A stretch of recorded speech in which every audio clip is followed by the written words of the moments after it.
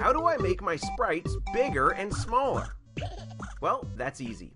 You're going to use these two buttons right here. These two guys. One has arrows that are pointing out, and that's the grow button. And one that has arrows pointing in, and that's the shrink button. So if I click on the shrink button, you're going to see it changes my cursor, my mouse cursor.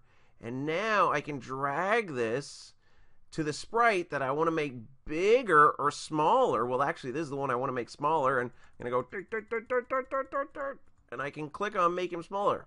Now, as soon as I click off of him or move off of him, I lose my tool and I have to click it again. You see that?